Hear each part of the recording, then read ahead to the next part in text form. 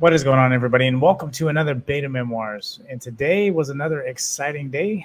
There has been a lot of pops and then chop for the rest of the day.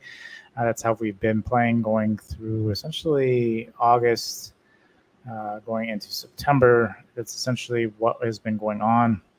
Nonetheless, tech has definitely been looking solid, which is a good thing, especially because there was concerns about Powell. There's, again, so much media out there going against everything Powell says, and then Powell comes out and says the same thing he's been saying.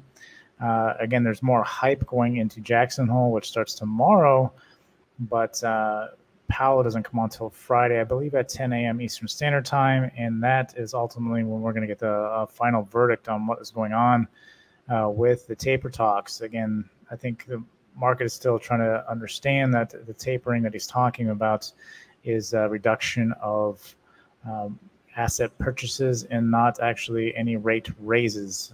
And that's more apparent in the fact that they have gone virtual. Jackson Hole has gone virtual. They are concerned about the Delta variant, and they know that its impact and what it can have in the economy. And they are even taking precautions, so they are still very aware of the fact that of what it could do in the markets. But being said, that is essentially where we stand. Yeah, we have a lot of data coming out, but I think right now the market sees all that as irrelevant. What matters is what Powell will say on Friday, and then from that point, we'll start seeing some movement again. September has typically been a bad month as well, too, especially going into Labor Day.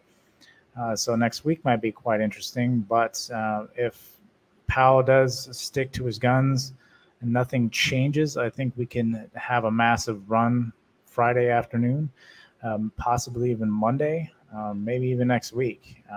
But we want to take it day by day. We don't want to go too fast ahead of ourselves. We want to see what tomorrow brings. Tomorrow, Jackson Hole starts.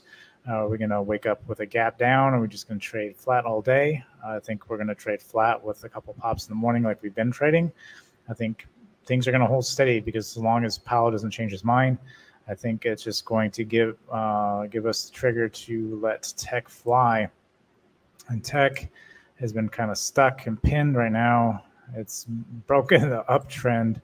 But it's now just pinned against resistance.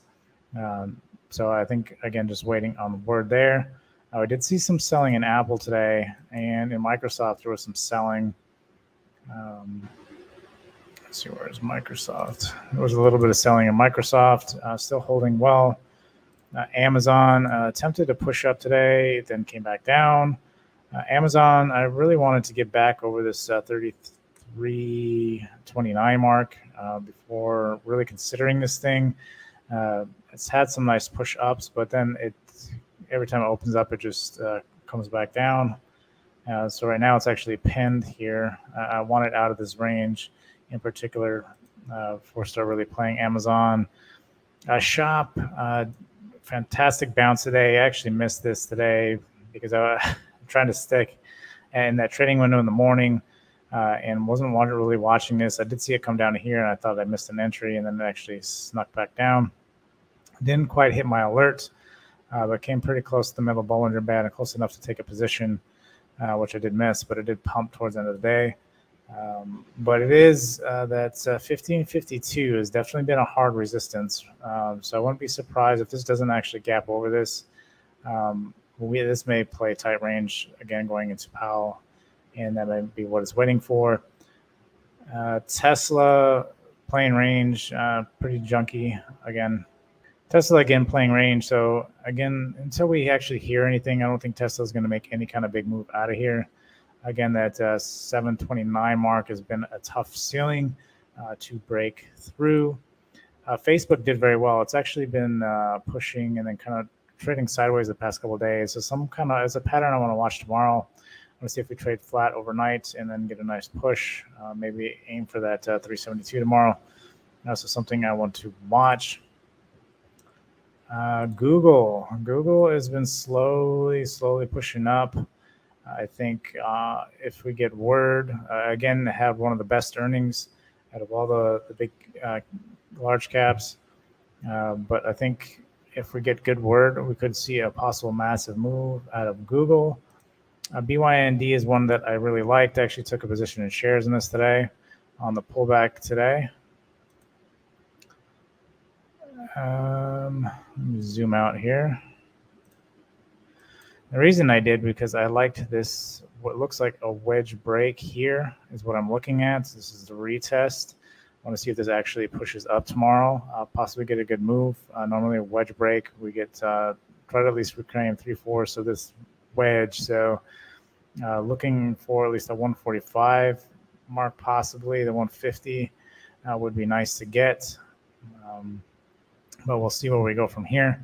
BYND also had news today that they had another partnership with a Canadian coffee house, I believe, and they're selling some breakfast sandwiches there as well. So BYND still promoting, which I do like. Their PR team, again, does some really great things.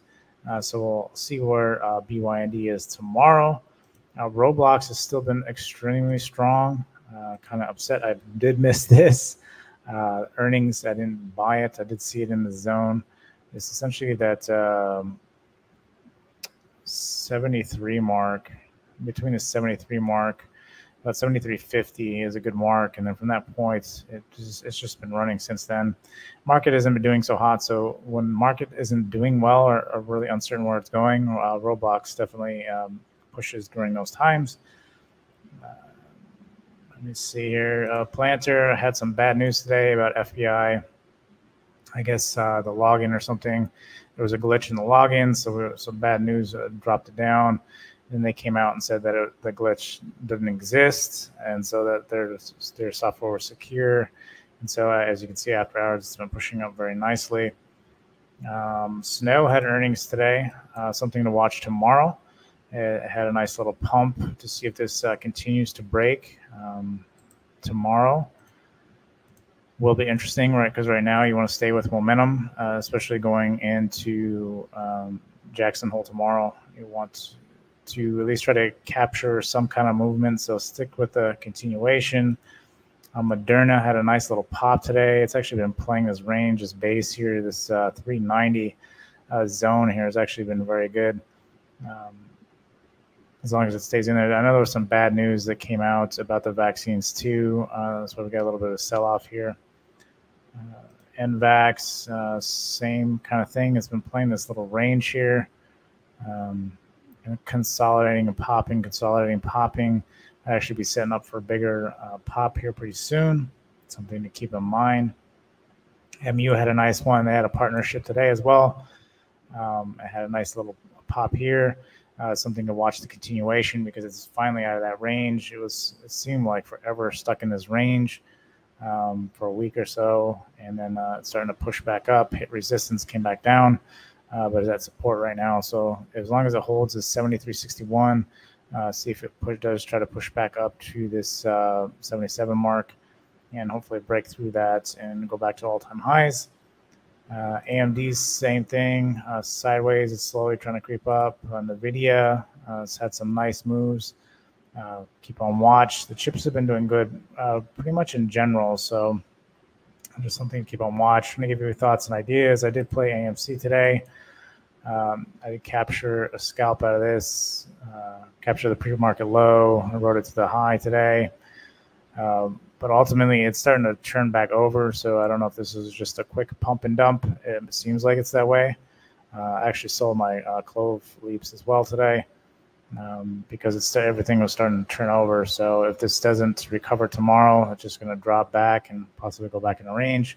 So something to keep in mind. I'm trying to think what else. CRM also had earnings today. Something to watch tomorrow. If this sticks, mark your pre-market highs and lows, and then go from that point. If we actually find it up in here tomorrow, I'd look for a 270 break or candle, 1 hour candle to open above that to take a position and then ride that out. Normally, that's what I do for any kind of break. I don't like to see a wick through. I like to see a candle break above and a retest and hold And from that point is when I like to take positions, not when we get this wick up and then it looks like it's broke, but then it wicks back down, because that seems to be happening a lot lately. Especially trying to keep range. TCAT is one I'm looking at with the mem stocks and everything. This one's been running pretty good. Again, this is a ETF. I wouldn't highly suggest this for anybody, but it could be a possibility. But I highly suggest not to go in it. It is only shares, so it's something you definitely have to be careful so you don't get stuck. Let's see what else is there. I was looking at SAM, but SAM's been breaking all kinds of supports. Every time it looks like it wants to hold, it just continues to break down, which is I'm not fond of. I want a couple-day run-up before I actually consider getting it back into this, because I've played a couple of these different bases. I actually captured this move and then tagged out, and then it just continued to drop off again. So it's done this basing, pop, and then drop a couple different times. So let me see. Yeah, I think that's pretty much it for tomorrow. Again, just try to play with strength, trade those things with the volume. I won't play anything else unless you're just investing.